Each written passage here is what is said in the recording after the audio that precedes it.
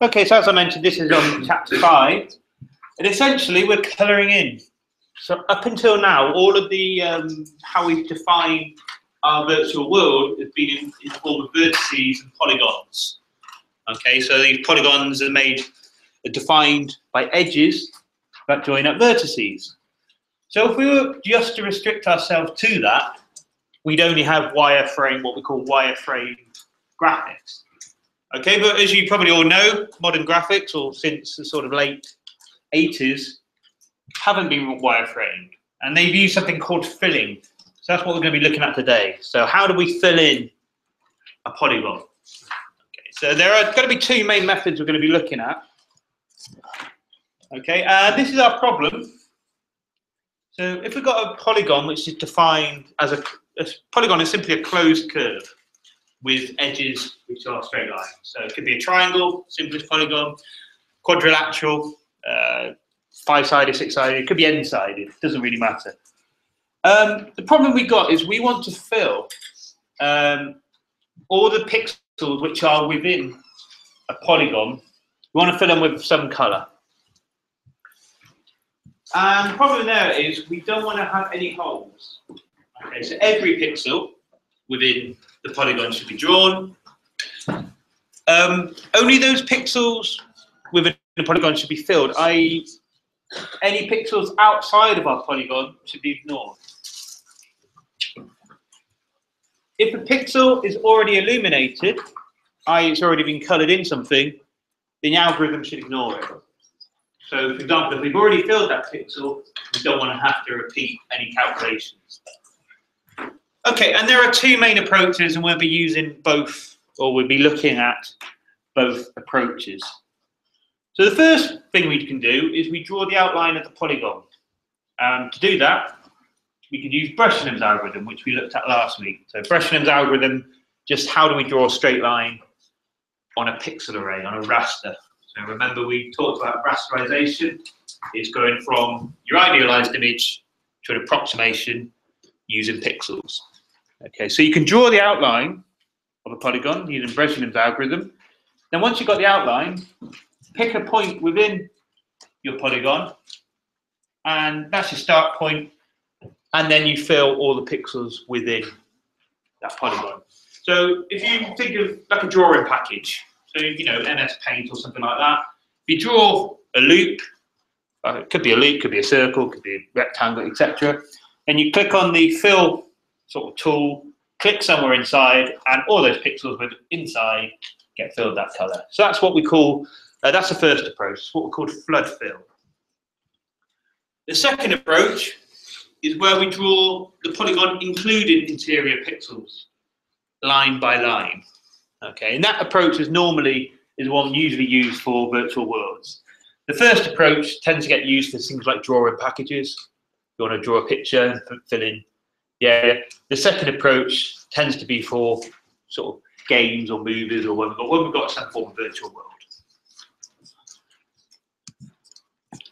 Okay, so the first approach is what we call the flood fill, because from a starting point within our polygon, it fills out, it floods out from that starting point. And it fills out one pixel at a time. So the flood fill algorithm only considers a pixel at a time. So you might have thousands of pixels. So it is kind of, it's not a particularly efficient method, but it does the job. So we start with a pixel which is known to be in the interior of the polygon. And what we have is we have the idea of two colors. We have a target color. That's a color of the pixel which we're going to overwrite with our new color. So for example, the target color could be white or it could be not blank. Okay, any sort of blank pixel, we want to color it in. And we have a replacement color, and that's a color that you want to color in. So let's say your target color is white and your replacement color could be red. So if we encounter a white pixel, we're going to overwrite that with a red. Okay, so we have two colors, target and replacement. If we encounter a pixel that isn't the target color, we simply move on. For example, the outside of your polygon, your outline, won't be the target color. So when we get to the outline, we don't overwrite that. If the pixel color is changed, so if we have a target color, we would change it with a replacement color, we move to the east pixel and start again. So by east, I mean we move to the pixel to the right. If, however, that east pixel can't be filled, we try go to the west, or then we check the north, and then we check the south. So I'm going to be referring to sort of neighboring pixels as east, west, north, and south. Okay, so that's the flood fill algorithm. I've written, this is a sort of thing. Okay, I've got a very, very simple 10 by 10 raster array. And on this, I've just drawn a 4-sided quadrilateral polygon. Okay, so if I was to use Breshenem's algorithm to draw the outline, it will look something like that. I know it's blocky. It's quite low resolution, but it's, you know, I've blown it up on purpose just to so you can see. And we start with a pixel in the middle. So my replacement color is going to be white. Sorry, my target color is going to be white. My replacement color is going to be red. So if I come across a white pixel, I'm going to replace that with a red pixel. If I come across a grey pixel, I'm going to ignore it because it's not my target color. Okay, so I filled that one in. Go to the east, I can fill that one in. If I go to the east again, I can fill that one in. But if I try and go to the east now, what's happened is, well, I've come across a grey pixel. That's not my target color. I can't fill that. So we go in other directions. So if I was to sort of carry on, okay, what happens is starting with the target pixel, you tend to have this sort of flooding out of the color. Okay, so just sort of try to give it a bit of an animation, but so you have this sort of approach. Okay, so from the start point, it just fills out all pixels one by one pixel at a time. Okay, so this is the algorithm. This is the bottom of page 79. So we have a function here, and we have various inputs to our function. The raster is actually a pixel array. Okay, so that's how many pixels you have on your screen. X and Y is the coordinates of the initial start pixel. Okay. Target is your target color. So that will be 3 numbers: red, green, blue. Remember, when we deal with colors, we have 3 numbers. First number is how much red do we want. Second number is how much green. Third number is how much blue, and we combine those to make the colors. And we also have a replacement color. That's what we want to override it with. And you do a simple test. If the color of a pixel at X, Y is not equal to target, then you exit. Okay, so the first test we do is a test for whether we exit that function or not. If we don't have something which is equal to our target color, we exit. If, however, we have an exit the function, we set the current pixel at X, Y to be equal to the replacement color, and then we call the function itself. So notice this function is called flood fill. Okay, we call the function itself, but with the pixel to the west. So I add 1 to my X coordinate. So that's going, sorry, pixel to the east. So that's going 1 to the east, and we do it again. So imagine we've gone to the east. Okay. So now in this function, we test whether we have a replacement color or whether we exit or not. If we don't, we fill in that color. Then we go again to the east, and we keep going until we exit. Okay. So if we exit, then we try and go to the west. Okay, and we do the same. If we can't go to the west, we go to the north. And if we can't go to the north, we go to the south. Okay, so this is the flood fill algorithm. Very, very simple. Okay, one thing about this is these where we call a function within itself, it's called a recursion, a recursive call. And I'll mention a bit more about this in a minute. Okay, so that's the algorithm. I've got a sort of, I don't know whether it's come out very well on your sort of black and white. Okay, I should use different colours of red or blue, because yeah, they look too similar when they're printed in black and white. But this is what I meant to have. Okay, so I have tried to do it as simple as possible. I've got a square polygon where I've labelled the pixels A through to Y. So here we have a square, here's the outline, and I said, okay, I'm going to start with pixel M, as my centre. If we could fill M, and we move east. Okay, so we fill M, so that's this bit, and then we move east.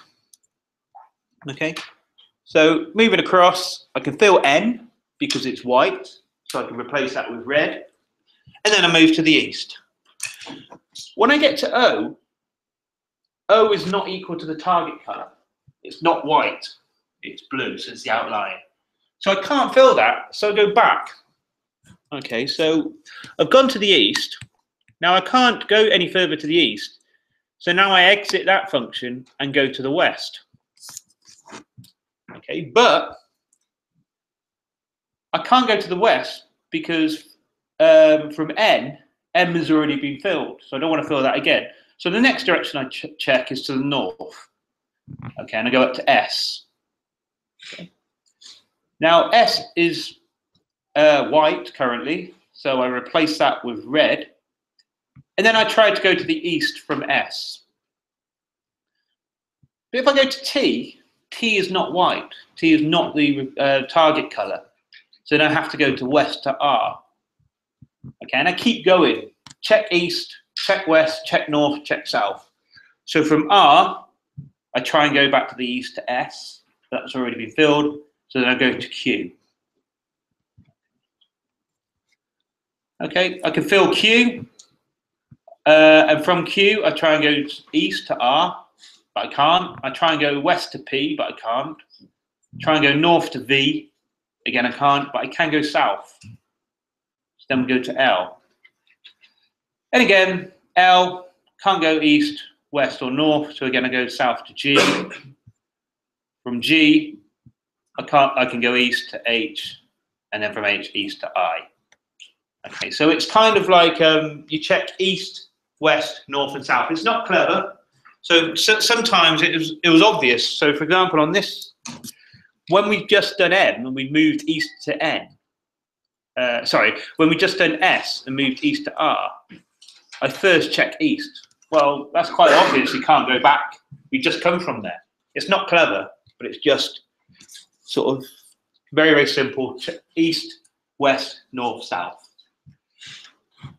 Okay, and that's the flood fill.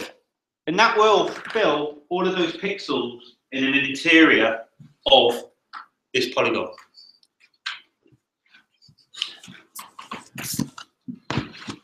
Okay, so what disadvantages to this? It's a very simple method. Flood fill algorithm is what we call recursive. It calls itself. Okay, so if you have a Google recursion, it's quite a funny thing. It will just Google recursion for you over and over again. These recursive algorithms tend to use lots of memory because it's having to keep track. Have you ever seen the film Inception? It's kind of like you're in a dream, in a dream, in a dream. It's like that. So imagine, right, you're in a dream, and in your dream, you then dream. And then in that dream, you then dream. That's kind of like the closest I can really get to recursion. So you're at several levels down. The computer's going to have to keep track of the memory of what's going on in all those levels. And indeed, MATLAB will have a mode if you try and use the flood fill algorithm. So I think I've got MATLAB actually open here. Okay, so here, I've got a little program. I've got a 100 by 100 raster array. I'm going to define a polygon. And then I'm going to try and, so that polygon just gets plotted using Breslau's algorithm. Then I'm going to use flood fill. Okay, and doesn't like it. Okay, I reach 500 levels of recursion, and then MATLAB has a limit. It goes, right, any more than that, you're going to have memory issues. So it doesn't like it. I could change the limit, but if you do that, you tend to crash the computer. So I don't bother. Okay, I was just going to show you without the fill. Okay, so that was what I had. Okay, that was a sort of just a generic polygon. Notice it's concave. So by concave means if I draw a line between this point and let's say this point, it crosses the outside. Okay, so what I tried to do is fill this polygon in with the color, and you can see MATLAB didn't like it. Okay, so you might think, okay, well if it didn't like it, how do our paint programs, how do they work? Okay, oops. Oh, wrong one. Okay, another disadvantage, which is not really a disadvantage, but if you've got, let's say this is a polygon, but you've got sort of two edges which are sort of diagonally opposite each other. If we were to fill this bit with a flood fill, it would get, never seen that before, tick. Okay, it would get sort of blocked by this tight corner. Okay, that's not really a disadvantage, it's just something to be aware of. Sometimes when you're messing about with paint programs, that happens. You're trying to fill a whole bit in, there's a few pixels which aren't filled. Oops. Okay, and this is what I meant by the recursion. It calls itself. So think of the sort of Inception analogy. If you're in a dream within a dream within a dream, etc. So we started at our pixel m, and then we went to n.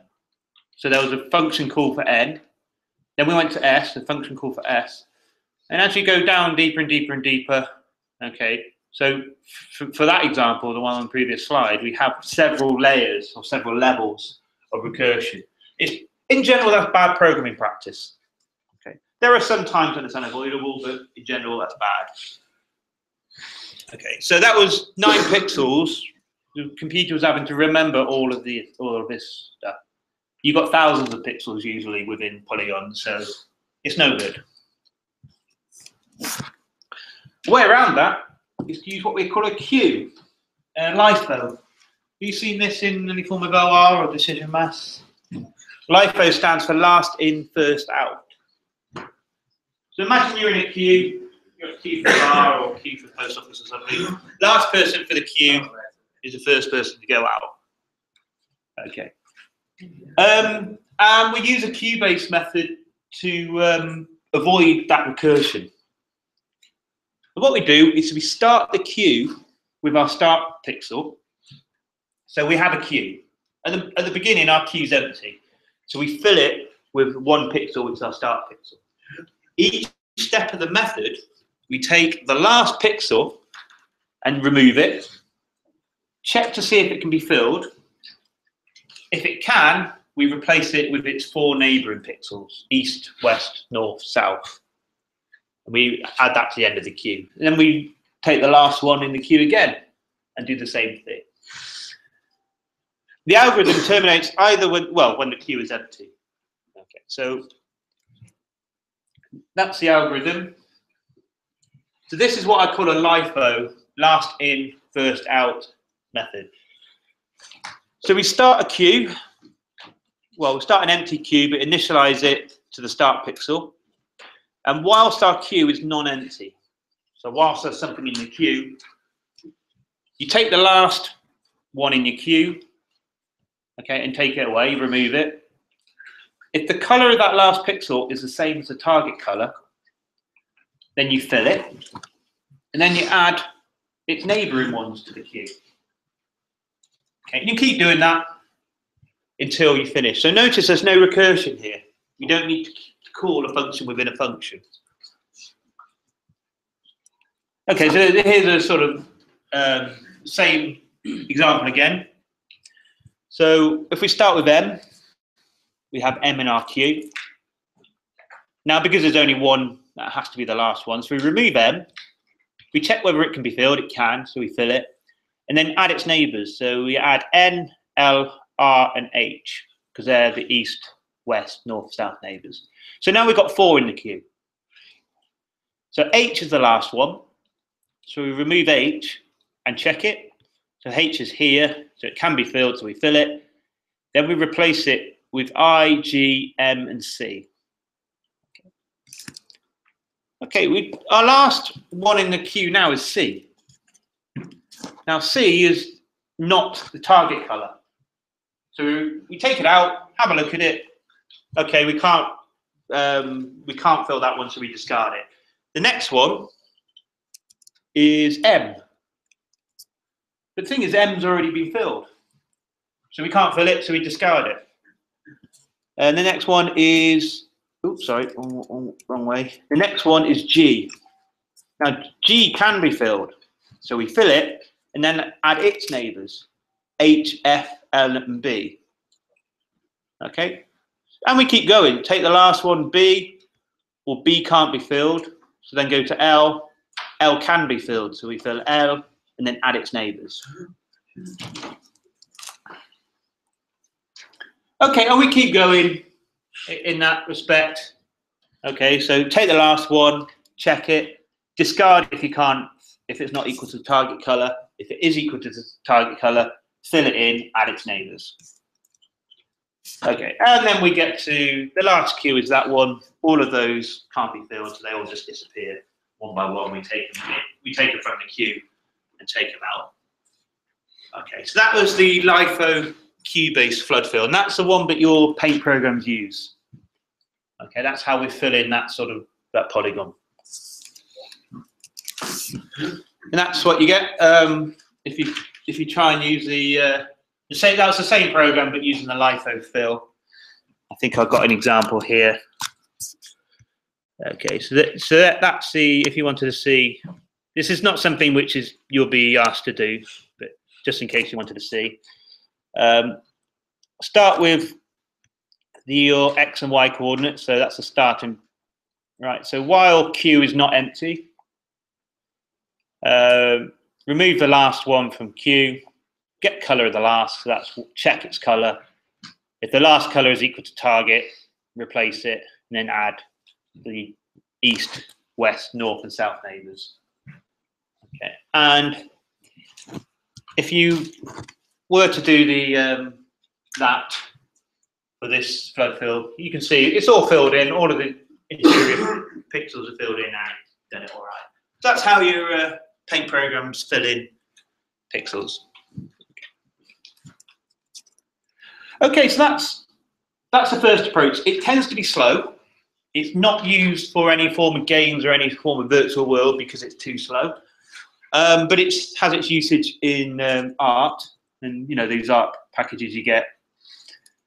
Okay, scanline filling is the other method. Now this one tends to be used the majority of the time.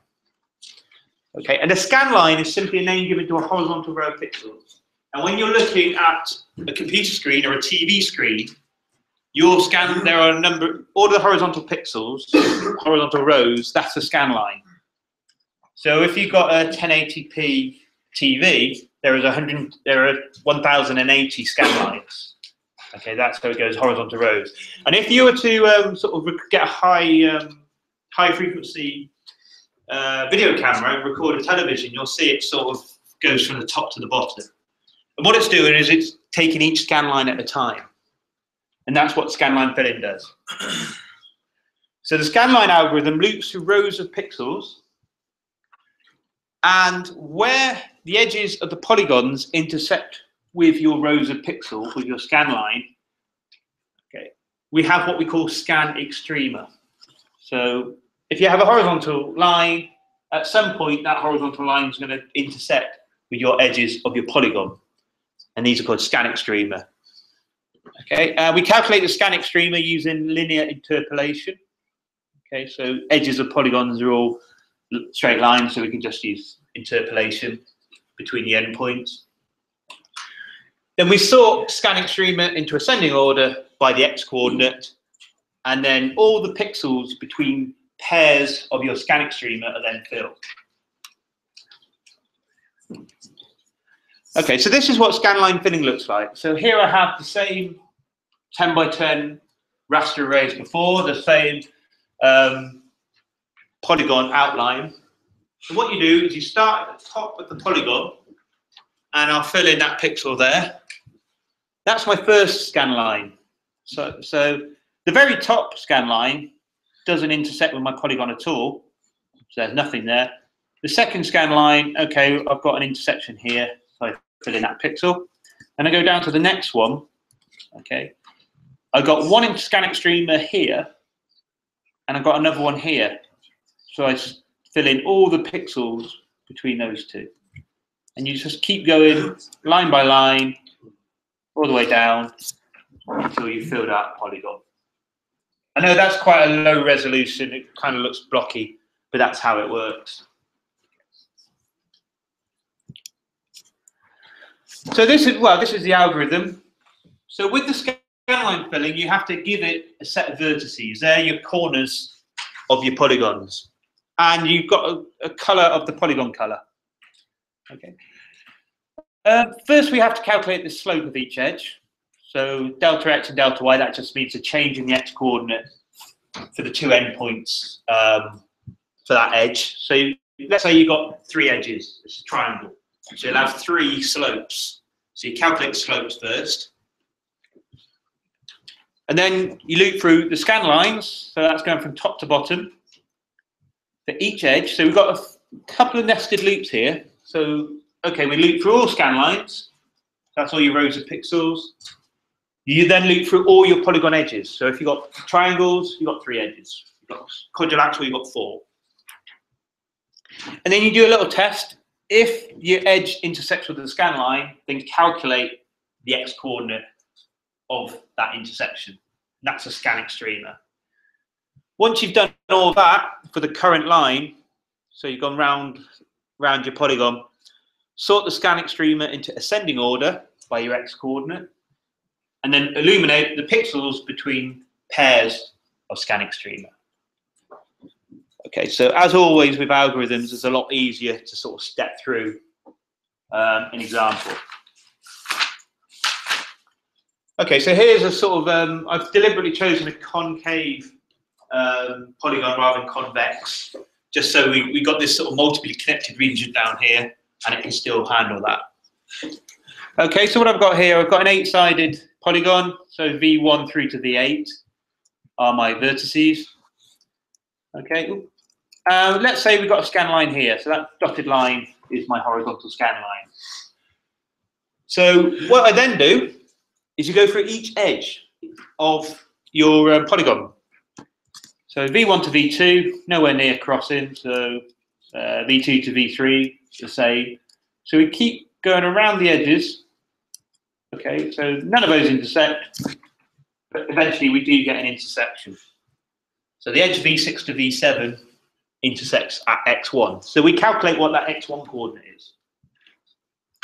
We don't need to calculate what the y coordinate is, because the y coordinate is simply 1 minus the previous scan line. So the top scan line will have a y coordinate. The next scan line down will just be that minus 1. So the y coordinate is easy to calculate. The x, we have to interpolate between V6 and V7 to get that point. Okay. 7 to 8, they're fine. They don't cross. The 8 to 1 crosses at x2. So we've got to calculate what x1 and x2 are. Okay, so those are our scan extremer. Sort them in ascending order. So on the previous slide, we had x1 on the right, x2 on the left. x1 has a larger value than x2. Okay, so we just flip them around. We sort them into an ascending order. So our first scan extremer is here, as we go from left to right, and our second one is here. And then we just fill in all the pixels between x1 and x2. Okay. If we move down a bit, okay, so I've just done this example just to show you that where we have multiply connected, sort of what we call multiply connected regions, it can still cope with it. So here, V1 to V2 doesn't intersect, but 2 to 3 does. 3 to 4 doesn't, but 4 to 5 does. Okay, so we've got to check each edge of our polygon. If we keep going around, okay, we end up with 4 intersection points. So here we have x1 is this point, x2, x3, and x4 is on the left over here. So what we now do is we sort them into ascending order by their x-coordinate. Okay, so I say this is my x1, that's my x2, there's my x3, and that's my x4. And then between two pairs, I fill in all the pixels between those pairs. So we fill in the pixels between x1 and x2, but we don't fill them in between x2 and x3. Then we do again, then we don't, then we do. So it can sort of deal with various sort of weird concave polygons. In general, graphics, we tend to avoid concave polygons. We tend to like convex because they're easier to work with. That's the scanline method. It's all very well doing that method. It's quite easy to explain, quite easy to understand. Sort of tricky thing is calculating the coordinates of the scanning streamer. And we just use linear interpolation. So if you recall, the Cartesian equation of a line is y equals gradient times x plus constant, which is just where it crosses the y-axis. If you know the coordinates, so let's say we know what these coordinates down here are, so xi, yi, we can calculate c. Okay, so c is easily calculated by yi minus the gradient times xi. And if we substitute c back into the equation, we get this. Okay, and I've rearranged a bit here. So instead of having y the subject, which we have up here, I've rearranged it to make x the subject. Okay, so notice it's delta y over delta x there, but it's delta x over delta y because I've rearranged it. So what this means is we can calculate our x coordinate of our scanning streamer. If we know xi and yi, which is this point, or it could be that point, doesn't matter which one. We know what delta x and delta y are, which is just delta x is the horizontal distance, delta y is the vertical distance. And we also need to know this y coordinate. Now that y coordinate is simply, every time we go down a scan line, it's simply -1. So to calculate y, we simply subtract 1. Then we have that y coordinate there, and then we simply calculate the x coordinate using this equation. That delta x over delta y, it's going to be constant. So the gradient all along this line here is the same wherever we are, because it's a line. Okay, so this can be calculated before we have to step through the method. Okay, so that can speed it up slightly. So there's the coordinates of the scanning streamer. So our new y coordinate is y -1. Our new x coordinate is given by that equation there. Delta x over delta y is constant. It can be pre-calculated to save effort. We do have a problem. If the edge is horizontal, which means delta y will be equal to 0, the problem is we'd be dividing by 0. So in this step here, if we had a horizontal line, okay, we'd be dividing by 0. So what we do is we calculate the gradient as being delta x over delta y. If y is not 0, if it is 0, we just say it's 0.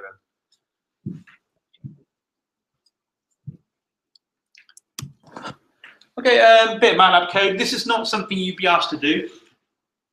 Okay, it's just for your info, really.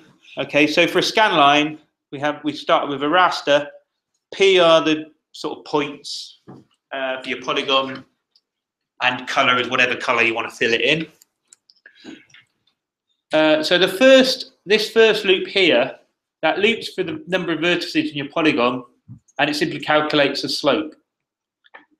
So if you're changing the changing the x coordinate is negative, the x is 0, else we have whatever the slope is.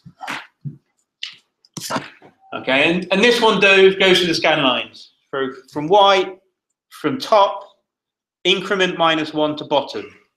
So that increment means it's going down. Okay, every time y is subtracted by 1. A bit of logic here, determine whether scanline intersects with the current edge. Okay, so there's just a bit of logic to do that. If it does, n scan x means how many scan extrema do we have? Usually you'll have 2. You have to keep track of that. Then scan x is simply your x coordinate, so that means scan extrema. Down here we sort your scan extrema into ascending order, and then you just fill in pairs of pixels between those. Okay. And you can see all the scanline method does is just fill all pixels. Notice there's no outline. Okay, the flood fill method required an outline. It required sort of a border for your polygon. Scanline, it just does the whole thing.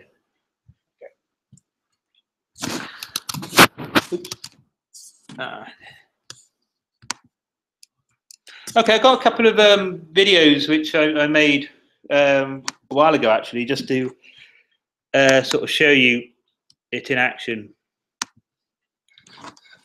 Okay, so that's what's happening with that polygon. Notice I've had to do it at a lower res just to speed it up.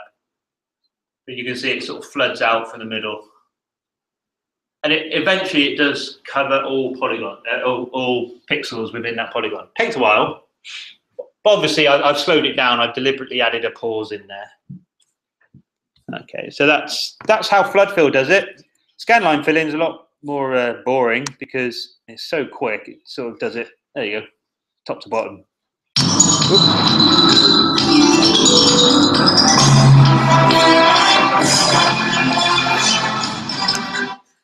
What the hell was that? Don't know what that was. Nothing I added onto it, by the way. I'm not that. Okay, so scanline filling is the one which we tend to use. Much faster than flood fill. It uses what we call scan coherence. So there's no need to check every pixel. We just have whole rows of pixels. We only check whether they're the edges of the scan extrema. Doesn't need the polygon to be plotted beforehand, so we don't actually bother plotting the polygon. We just pass the polygon information to the scan extrema algorithm, and then it'll do the rest. As I mentioned, uses scan coherence. Doesn't have to check every interior pixel, and it's used in lighting models. Okay, so it's used in lighting models and texture mapping. I said next 2 weeks there. In a minute, I'm going to go on to talk about lighting. Okay, so we're going to be talking about lighting. Next week, we'll be talking about texture mapping. Both methods use scanline filling. Okay. Are there any questions about filling? It's fairly sort of straightforward, fairly simple. If you do sort of have to program it, it's a bit niggly to program, but it's not something you'll be asked to do. It's not something on your assignments. In an exam situation, you'd probably be asked to explain what flood fill and what scanline filling are. You won't necessarily be asked to sort of implement it on anything. You might have to explain what it is, and also maybe linear interpolation as well. Right, so that's filling. Okay, next thing I wanted to go on to. Let's find the and this is lighting. This is on to the next. Yes, this is the next chapter. By the way, the figures in this chapter, they look lovely when they're in colour. I've noticed in black and white they tend to look a bit poor. So if you get a chance, have a look at the PDF on Moodle for how those figures should look. Right, so we're going to be looking at what we call a direct lighting model. There are 2 different types of lighting models. There's what we call direct and what we call global. Now, global lighting models are things which are used in, like, for example, the Pixar films.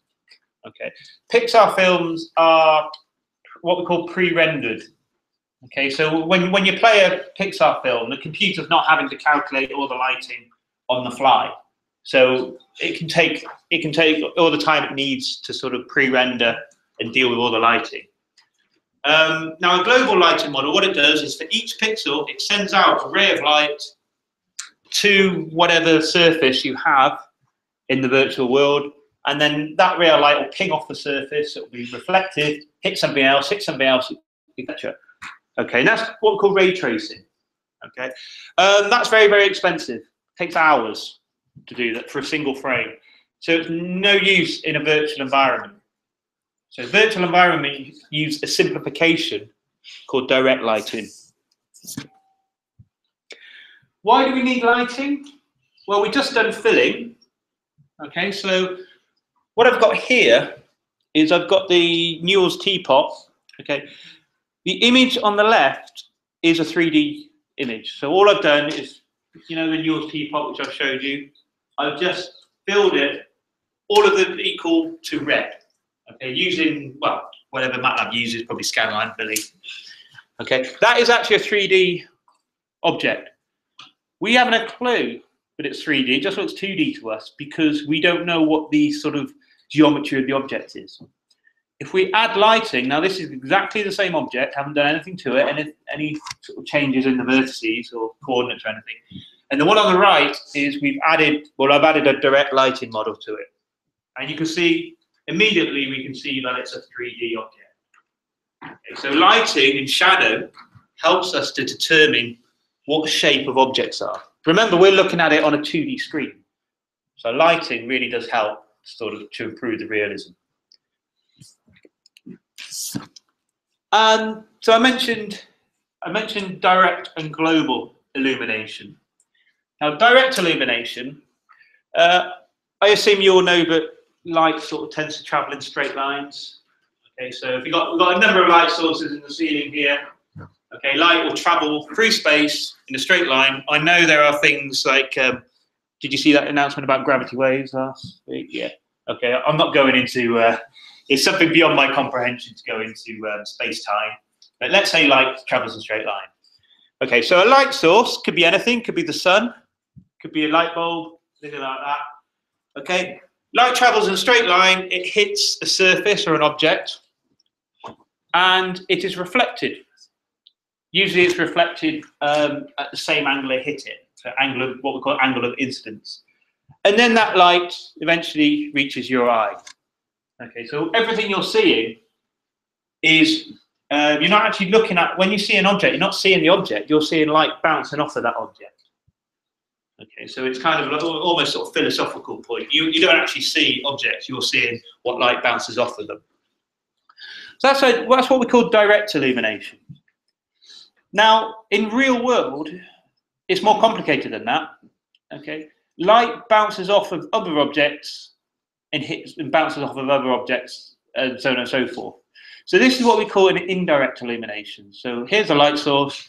This ray of light happens to hit this object, bounces off this object, and then eventually gets to the viewer. Okay, this is difficult to do. This is what we call ray tracing, and that's done. You know, the Pixar films or any of your sort of CG in films. That's what that does, and that requires lots of computing power to pre-render. Okay, if you're playing a game or you're in a virtual world, we can't do that, so we use only direct lighting. And there are other tricks you can do to try and make it look a bit better. You can add shadow and things like that. Right, so that's what we're going to focus on. We're going to focus on this direct illumination.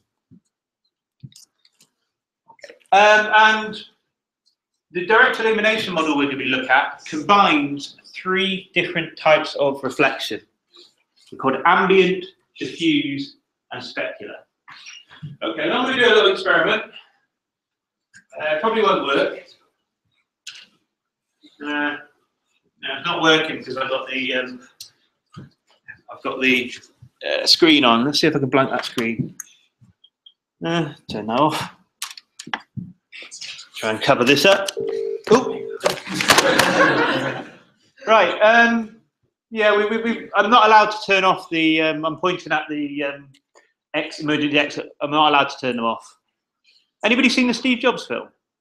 Yeah. Yeah, when he said, "Oh, turn them off because it affects it." Yeah. No, I'm not allowed to turn them off. Anyway, but you can still see. I can still see. Well, you can just about make shapes out, can't you? Yeah, and that's because of ambient light. Okay, that didn't work as well as I hoped. If I had blackout curtains and things like that, I could do it. Ooh, that's too bright.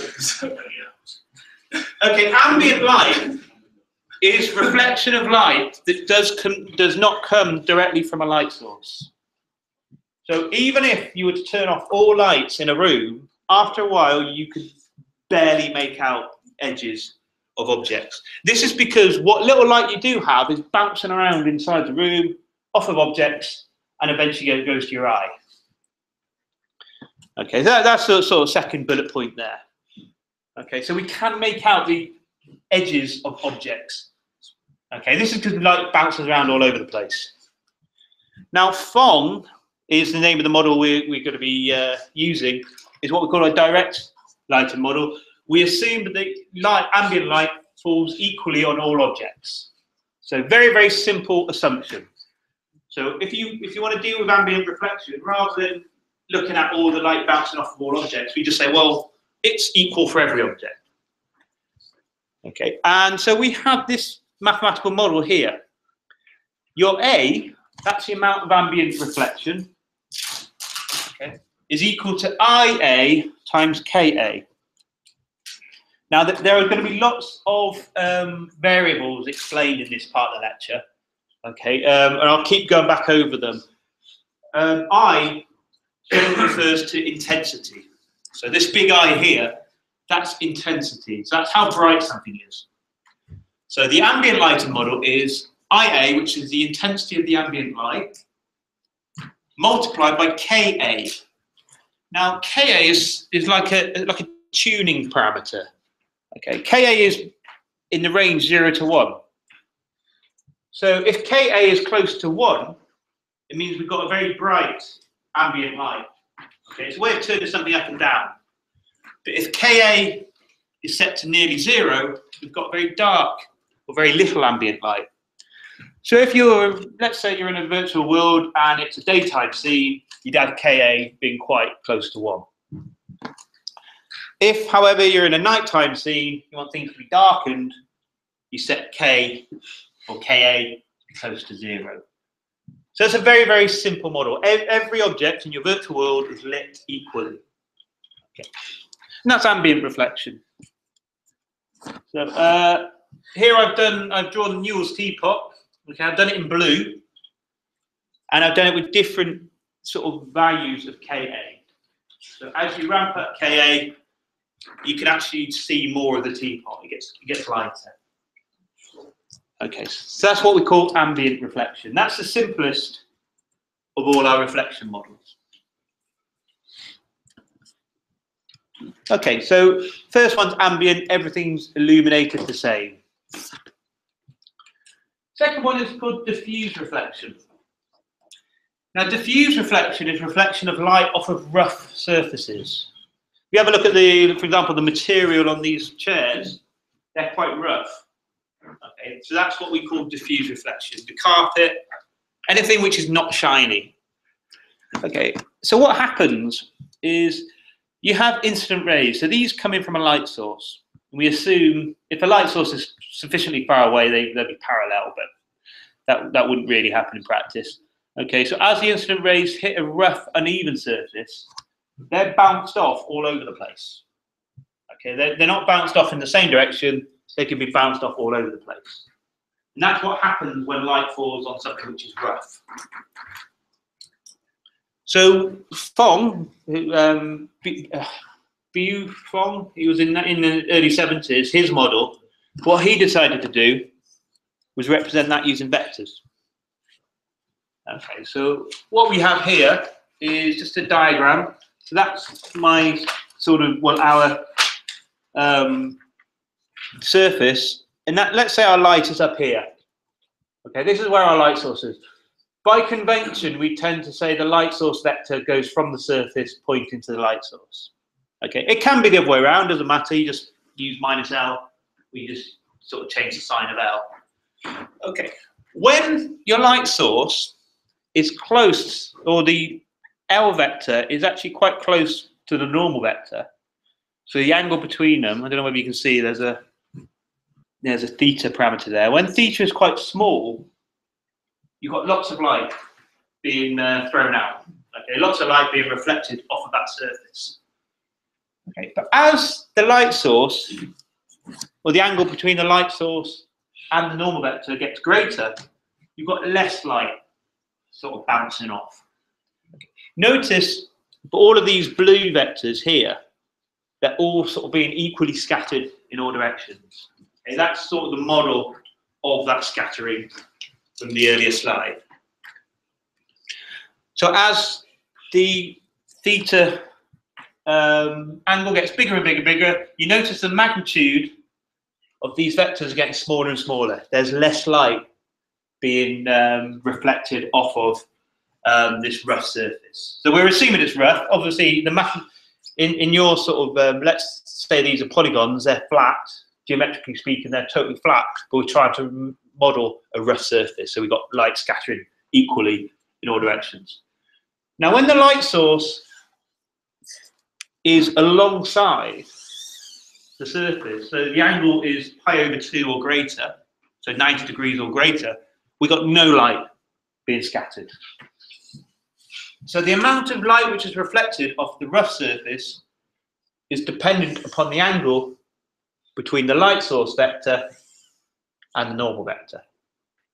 The smaller the angle, the more light that comes off. If the angle is 90 degrees or greater, so 90 degrees here, if it's greater, it means the light source is behind the object, so it's in shadow. There's no light given off. Okay, so Fong's model looks like this.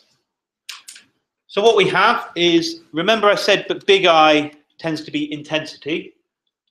Well, we had big IA, that was the general intensity of the ambient light. Big IP is the intensity of a point light source. Now, the point light source, for example, is one of these light bulbs in the ceiling. So how many we got? There are 20 light bulbs in the ceiling, so we've got 20 point light sources here. And we've got some, there's one coming from the projector, there's one from this phone and my computer and what have you.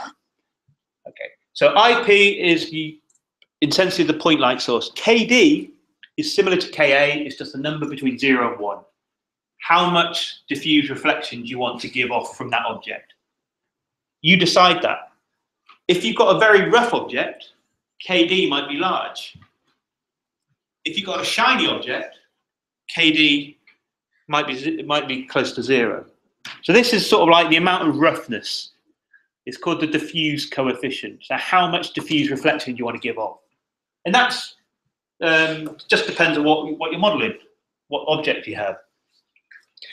And theta is obviously the angle, well, as I mentioned before, the angle between the normal vector and the light vector. Okay, notice we have a little max here, max cos theta 0, because as soon as theta gets greater than 90 or pi over 2, that becomes negative. Okay, so rather than returning a negative, I just say what's the maximum between that and 0. So the minimum that will give is 0, the maximum it will give is 1. Okay. Well, cosine is an expensive calculation. We can simplify that by using dot products. So remember the definition of a dot product. So here I have two vectors, A and B, and the angle theta between them. The definition of A dot B is the magnitude, the product of their magnitudes multiplied by the cosine of the angle between them. Well, I only wanted the cosine. I don't really want the magnitude. So what we do is we assume, or we make sure that L and N are unit vectors. So they've got a magnitude of 1. So if my light source vector is a unit vector, and so is my normal, that surface, dot product them together, I get cos theta. Okay, so we can replace the cosine calculation with a dot product calculation as long as they're unit vectors. Okay, and that's my diffuse, excuse me, well, not mine, it's Fong's diffuse model. So we've got an ambient model, that's everything, sort of light bouncing off of everything, everything's treated the same way. We've got a diffuse reflection model. This is modeling rough surfaces. Okay. And that's the Newell's teapot. Again, it's not really that obvious. I'd recommend if you download the slides for this, you can actually see it a bit better on your computer screen or what have you. And I've just ramped up the diffuse coefficient. So when it's low, you can barely see it. It's mostly in shadow. But as the diffuse coefficient gets more and more, you can see a bit more of it. It looks a bit washed out, sort of when diffuse coefficient is 1. So that's modelling a rough sort of, let's say the teapot is like velvet, like a velvet teapot. Whether you want that, I don't know, but it's very rough sort of surface. Okay, so that's ambient and diffuse. The last thing, or the final one, which type of reflection we use, is something called specular. And this is shiny objects. This is smooth, shiny surfaces. And what tends to happen is the incident rays get bounced off or reflected at the same angle they hit it. Think of a mirror. Okay, as the light comes into the mirror, it gets reflected out at the same angle. Okay, so this is specular reflection, is all about modelling shininess. And this is what Fong's model is based upon. So we have the same surface as before. We have a normal vector and we have the light source vector, and theta is the angle between the normal and the light source. We also have a reflected ray. So if this is my light source vector, L, the reflected ray, or the angle between the reflected ray and the normal vector, is the same as the angle between the normal vector and the lighting vector. So all light will be reflected. So if this is my light source, it hits the surface and it gets reflected along R. Depending on where the viewer is, they're going to see more of that shininess as they move. Okay, so we have this vector V, which is the viewing vector. Okay, so that eye is meant to be that sort of going into your eye. And we have the angle alpha. Now, alpha is between the reflective vector and the viewing vector. The smaller the angle alpha, the more of that reflective ray you'll be able to see. Okay, the larger alpha is, the less of that reflected ray you should see. Okay, so this is dealing with shininess. So we've got diffuse, which is roughness, specular, which is shininess. Okay, and the specular model, we got IP, which is exactly the same as the IP from the diffuse model. That's the intensity of the point light source. We've got KS this time, so S for specular. Again, that's a number between 0 and 1. You just set that to whatever you want, how shiny you want your object to be. Is it a shiny object? Is it a rough object? You set KD and KS likewise. Then we have the cos to the power n times that angle alpha. So that angle alpha is here, okay? And this n, the cosine is raised to a power.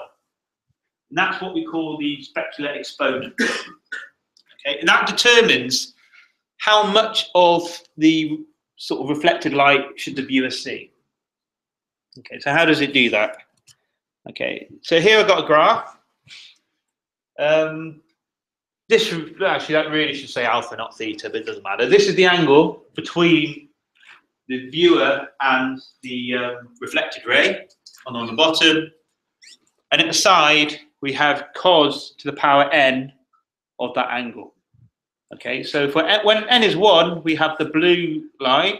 Okay, so that means if somebody is around about here, they can see a lot of the light. But as n gets larger and larger, the amount of light which is being reflected off narrows. So, for example, when n is 50, you can see the black line. Okay, there's a very narrow band of which the light is being reflected off. And you set n and your KS to be how sort of shiny you want your object to be. Okay, and by that I mean, I'm just going to show you, this is Newell's teapot with no ambient reflection, no diffuse, but only specular. And I've got different exponents here. So when n is 50, you've only got a very narrow band of light being reflected off of the teapot.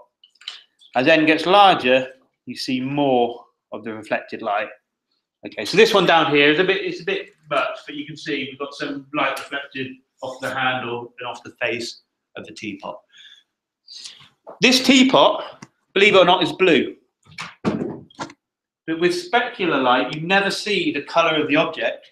You only see the color of the light source. Okay, so think of a mirror. What color is a mirror? You don't know. Because when you look at a mirror,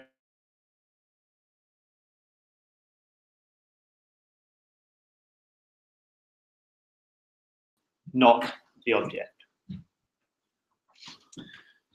Okay, so we have ambient, which is light bouncing around everywhere. It's a simple model. We just apply all objects the same.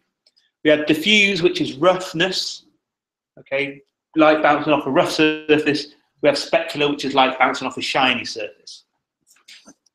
Okay, how do we calculate that reflection vector? Okay, so to calculate a reflection vector, we use vector projection. Have you seen this in linear algebra, math methods and stuff? Okay, so here I've got two vectors, A and B. Okay, what I want to do is calculate that vector C. So C points in the direction of B, okay, but it's kind of like A, like a shadow of A cast onto the vector B. Okay, so C points in the same direction as B, but it has the component of the length of A in that direction. Okay, so if we use a dot product, okay, magnitude of A dot B is magnitude of A times magnitude of B times cosine theta, should be closed bracket there. Okay, well, cosine theta is adjacent over hypotenuse. So that adjacent length there is the magnitude of C, and the hypotenuse, that length there is the magnitude of A. Okay, so we end up with, we cancel out A dot B is equal to the magnitude of B times the magnitude of C. Divide both sides by the magnitude of B, you get A dot B over B. So that's how long our C vector is.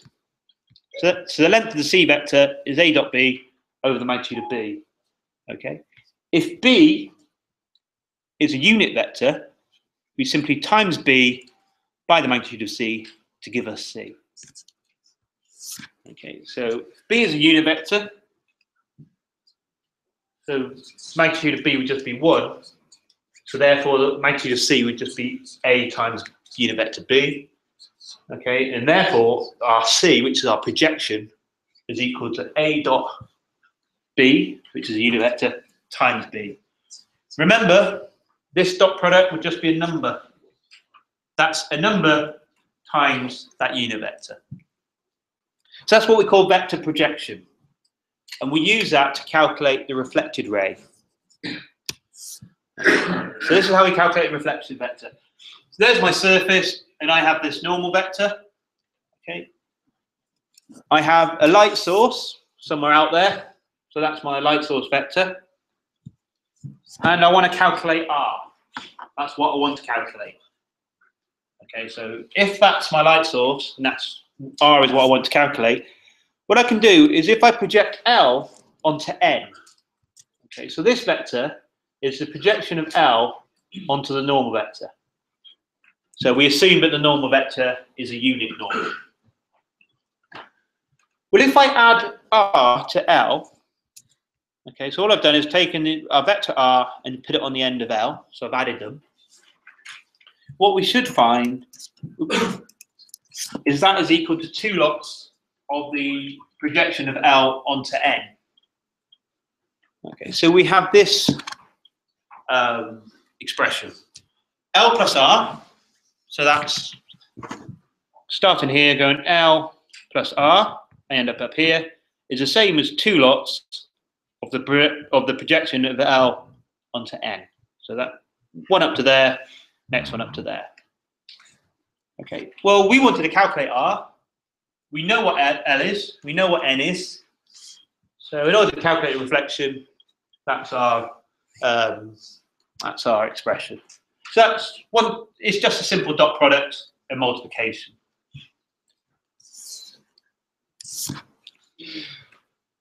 Right. Attenuation. This basically means the further you get away from a light source, the dimmer it looks. Okay, so if you've got a candle, so if you're about 50 feet away from a candle, 50 meters away from a candle, it looks quite dim. If you're close up to the candle, it's brighter. That's attenuation. So loss of light energy through space.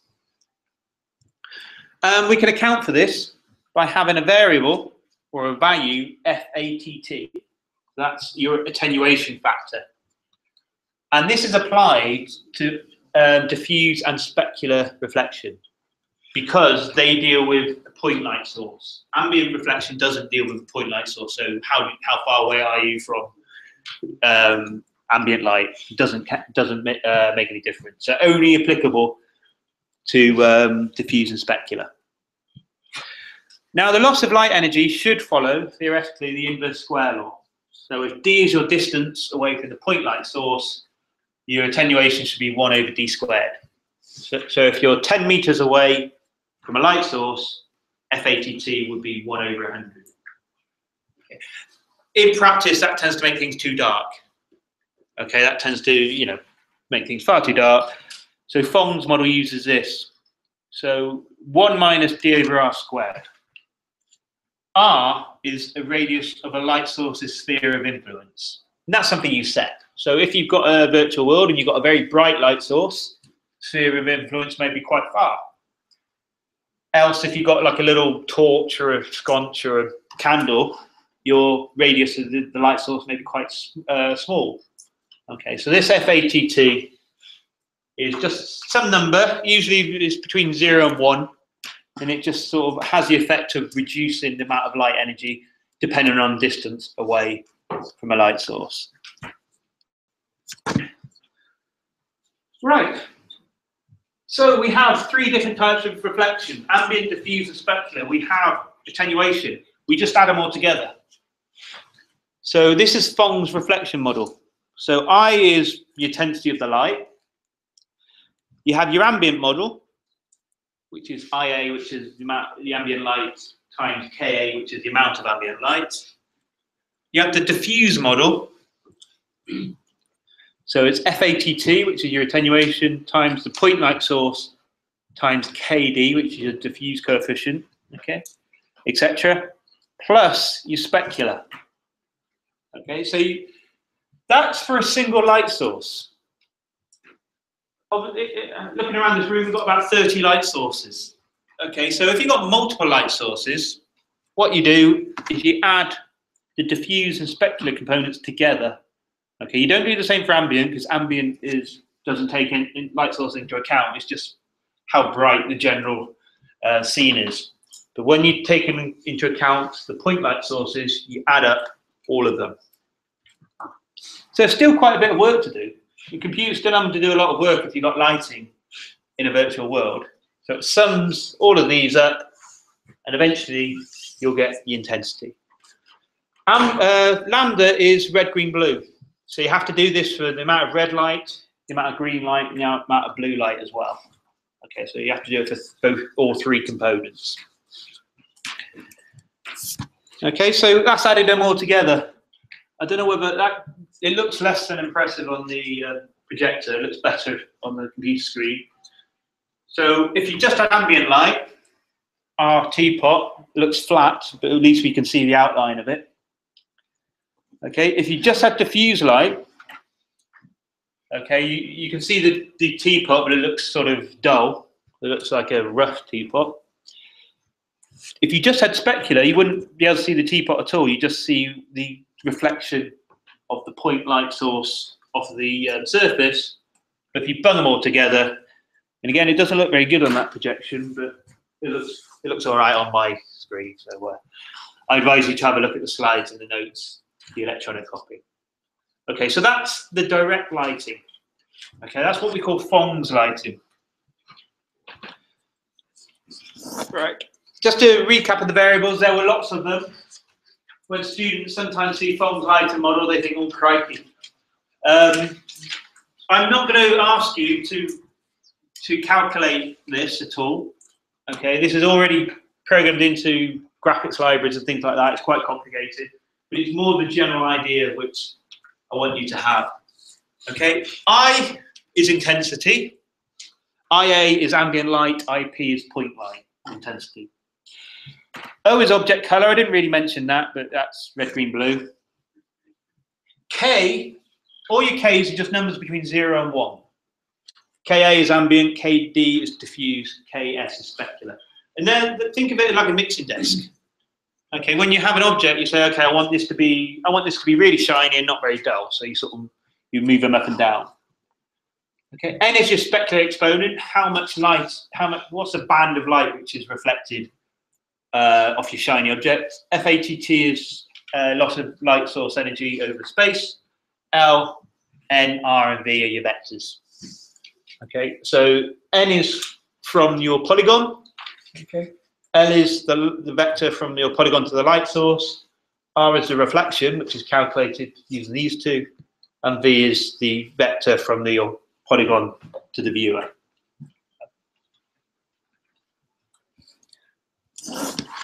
Okay, I mentioned these are already pre-programmed into MATLAB. When I did the images of the teapot, okay, I use this command, which is material. Okay, so if I wanted something shiny, you just say material shiny and it makes it shiny. If you want dull, material dull, makes it dull. Okay, you can have a bit more influence over it. So material Ka, Kd, Ks. Okay, so that sets the ambient, diffuse, and specular strength of the objects. If you want to also include the exponent, you've got N there. Sc is a specular color. So by default, the color is white. So you're thinking of white light source. If you wanted it to be a red light source, actually, that's different color, blue light source. Okay, you can set it here. Okay, so you can, MATLAB uses Fong's model to deal with lighting. Like I say, it's not something which we ask you to do in the assignment. Right, I'm going to spend another 20 minutes and then we'll have a break. Okay, Fong's lighting model calculates the illumination of a single point. Okay, and obviously in the first half of this lecture, I mentioned about filling. Well, we're dealing with lots of points. So we have shading methods. Okay, so we apply Fong's lighting model to a single point. Okay, well, what about multiple points, multiple pixels? And there are three methods.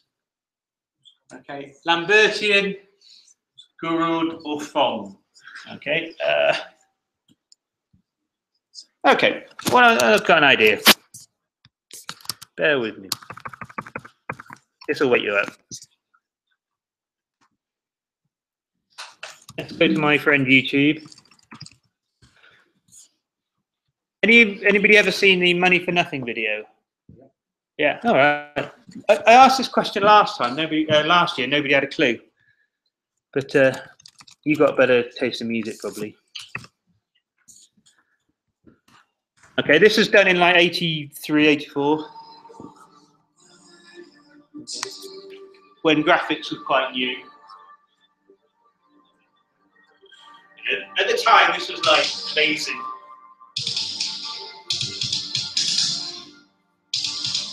So you recognise the polygon objects.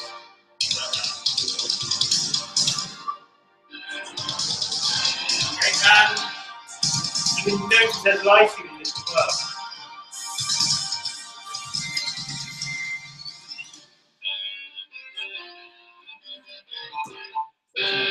The 80s were a great time. Check out the headband there.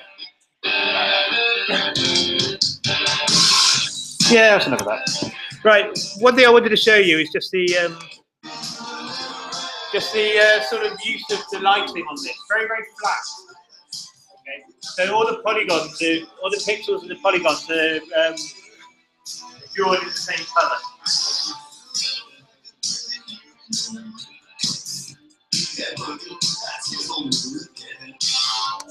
Okay, sorry about that. Okay, that's an example of flat shading. Okay, so this is quite a flat shading, is the simplest shading model. Okay, it's often called Lambertian shading. For flat, it's easier.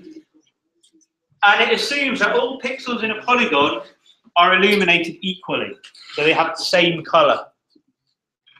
Okay, so it's quite easy to calculate the Fogg reflection for one pixel and use that for all others. So again, this is not appearing very brightly on the screen, but this is just what we call peaks function. It's just one of the standard functions in MATLAB just to draw something which is a bit bumpy. Okay, and I've used 25 by 25 polygons for this function, and I've lit it using Fogg's reflection model. And you can see that we have sort of this polygon here is very clearly seen. Okay, so that's flat shading. It's easier to do. It requires less computing power, hence why back in the 80s it was used, but it doesn't look very realistic. Now, unfortunately, the reason it doesn't look very realistic is because we're animals. Okay, evolution. Okay, we developed eyesight. Humans are quite good at running away from predators. Okay, if we see a saber-toothed tiger, we tend to run in the other direction. Likewise, we're quite good at chasing down deer and things like that. Okay, so evolution has given animals with a very good edge detection. Okay, so have a look at this. Have a look at this picture here. Okay, this is just a rectangle. On the left-hand side, it's very, very dark, very black. On the right-hand side, it's perfectly white. You're going to take my word for it. I can show you the source code used to draw it. I haven't done anything shenanigans. But in the middle, I've got a gradual sort of lightening of the black. So here we've got 100% black, and as we go into the middle, it sort of gradually goes white, and here we've got 100% white. One thing I want you to notice, and this is different from everyone, so you might not get the same effect. For me, around about there is where it's darkest. Don't know whether you get the same sort of effect. It might look different projected. For me, it's lightest around about there. I don't know whether you get the same. It's very, very minor, but you can definitely see that. That's because your brain, evolution has given us brains which are very good at detecting changes in colour. Okay, it's because saber-toothed tigers will be hiding in the bushes waiting to pounce on cavemen type things. Okay, that's called Mach banding. And that's what it's sort of, you can see. There's a little, this red line is what you perceive as the brightness. So when there's a change between dark to light, we see it being darker. Okay, it's a psychological, it's sort of a psychological effect. Likewise, when we change sort of going from darker to light, again, we see it sort of spiking up a bit. That's a problem with flat shading. We're very good at detecting edges of polygons. So the solution is use more polygons. So this is exactly the same image using flat shading, but I've used 400 by 400 polygons. Okay, and it looks very nice and plasticky and shiny. Okay, but that's not, more polygons, more work, that's not a solution. Okay, so we've got to go back to the drawing board. Okay, so this leads us on to Gouraud shading. Now, is there any French speakers here? Anybody speak French? Good, because I don't know how to pronounce his name. I think it's Gouraud or something. But, Gouraud. Anyway, I'm gonna pronounce it like Gouraud, and my apologies if I'm mispronouncing it. Okay, what Gouraud shading does is you calculate the reflection model for each of the vertices of your polygon. And then you simply linearly interpolate across or down the edges and then across the center. So using your scanline filling method. Okay, so there's a scan line.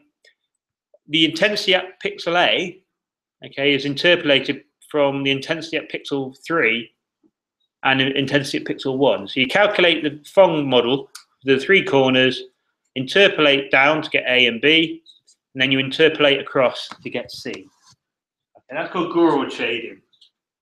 Very popular with games in the 90s, this.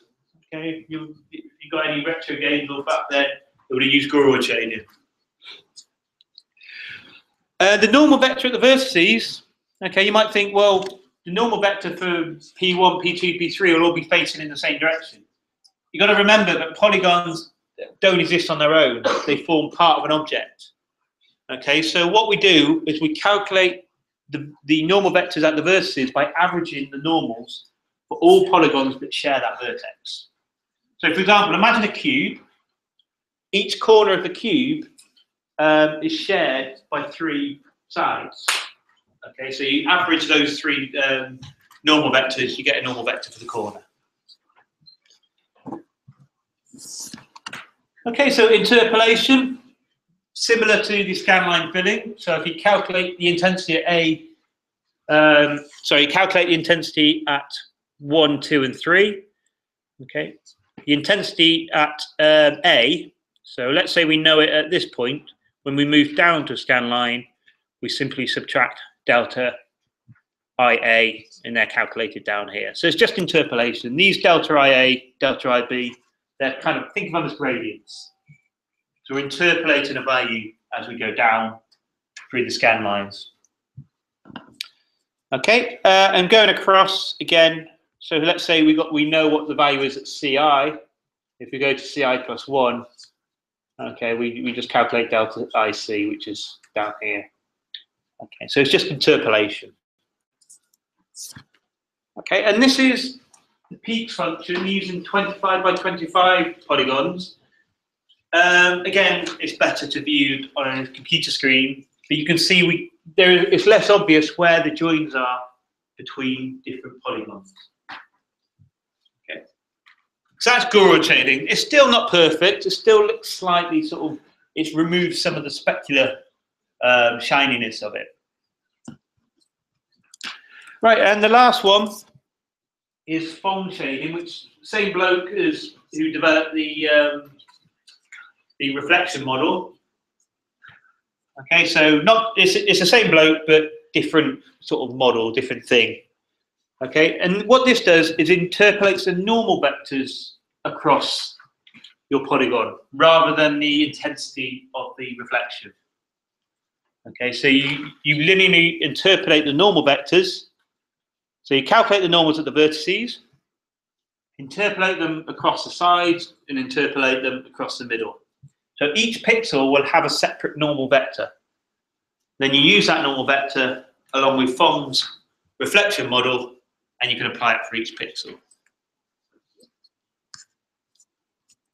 So for example, so let's say at P1 the normal vector is pointing down this way, and P3 is pointing up that way. So down here, if we interpolate for A, it might be pointing along here. Similar for B, might be pointing up there, and then across the middle. So each point in that polygon has a different normal vector, and then we apply the reflection model to that. Okay, and that's the peaks function. So that's the same function, but with just 25 by 25 polygons using Phong shading. So we have 3 types of shading. Flat, Gouraud, and Phong. Flat was all of them look the same in the polygons. Gouraud is where you calculate the reflection at the points, at the vertices, and interpolate. Phong is when you calculate the normals at the vertices, interpolate the normals, then apply the reflection. So there's a teapot, and that's with flat shading, so it looks like the Dire Straits video. Okay, so to do the same teapot with Gouraud. Okay, so as you can see, it's sort of starting to look more sort of same amount of polygons, but it's starting to look more sort of rounded. And then finally, Phong is the best one, more vibrant specular. So that's the 3: flat, Gouraud, and Phong. Okay, so I've been talking for an hour and a half now. So I was thinking 20-minute break. And then when we come back, do you want to do like an examples class Q&A on the assignments? So any questions you have about the assignments, I may give you some hints, tips how to do them. So if there's something you're stuck on, when we come back, let me know. Sorry? Alright. Right, it's past now, so if you want to come back by 10 to, have a coffee and then come back, and then we'll work on assignments.